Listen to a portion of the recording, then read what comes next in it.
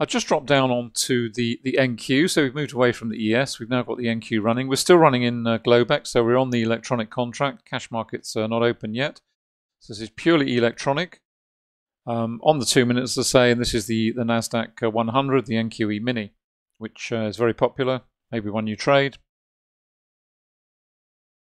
And the reason I've gone to the fast time frames is not because the indicator doesn't work on the slow time frames. It works in exactly the same way. It's just from a video perspective, you just see things happening in a faster time frame more rapidly.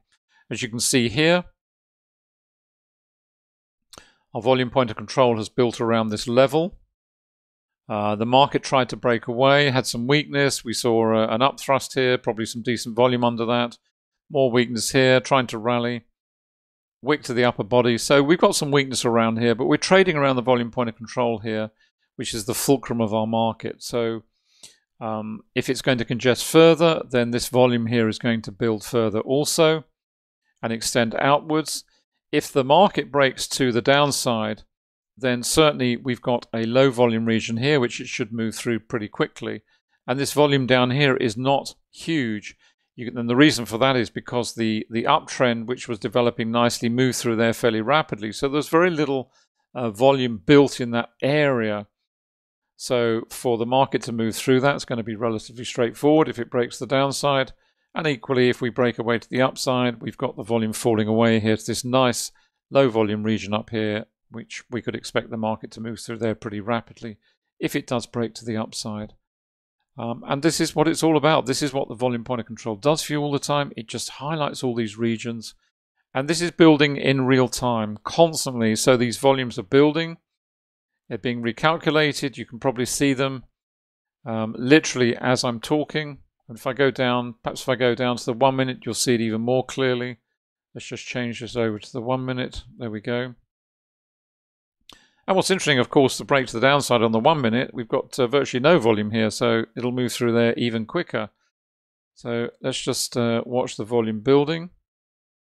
Seems to be a bit of congestion going on. And if there's congestion building and it stayed at this region for a long time, then this volume would gradually increase and increase and increase. And at some point, if it exceeds the volume here, then the volume point of control will move. As I said in one of the previous videos, the volume point of control is not a static thing. It's not cast in stone. It doesn't stay in the same place indefinitely. It will move according to the next area of congestion which builds. And if that is significant and greater than a prior area, then the volume point of control itself will move to that region and become the next area of the fulcrum of the market, where price is in agreement. It's a market profile terminology. It's where price is literally in agreement. As I said in one of the earlier videos, imagine it as a seesaw where you have two people of equal weight, and when someone heavier gets on or someone lighter gets on, then that seesaw will tilt one way or the other. And that's the principle really of the volume point of control itself.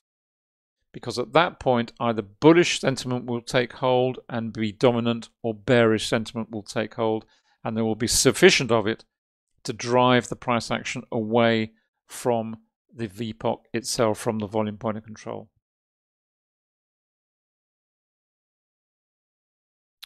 That seems to be holding for the time being. Let's pop back up onto the 2 minute. That's where we are right now. The volume is now building in this region. Let's go up onto, let's go to 5, see what's going on 5.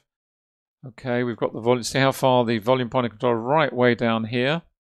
We have this rapid move through these low volume areas in this price action. Let's go up to 15. Let's have a look at it there. Okay, way up here from down here. Long way up. And it's a very different perspective. And this is the key point. When you're trading, you're going to be using this in multiple time frames to give you all this information. I'm just doing it single chart at a time because I want to keep it clean and as full a screen as I can have, so it's nice and easy to look at on the video.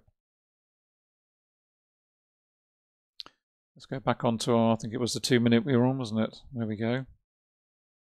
So there we are. We're probably coming back up to test the volume point of control again. Continue trading around that range. And of course, what is also happening at the same time in these levels, we are looking at support and resistance on the volume point of control from a volume perspective, which is what this is all about. But the principles of support and resistance are identical in terms of price. So of course, if you had a price-based indicator, and we do have one obviously at Quantum as well, the accumulation distribution indicator, you're looking at support and resistance through two different facets, two different prisms. The first, you're looking at it in the very conventional way, which I'm sure you're familiar with, which is support and resistance from a price-based perspective.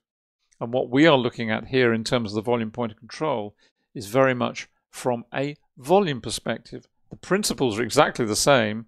It's all about whether a market is going to struggle at an area or not, or whether it's going to find support at an area or not. And that is purely based on volume when you're using the volume point of control, and purely based on price when you're using a price-based indicator for support and resistance, the conventional, which is a key plank of the volume price analysis methodology.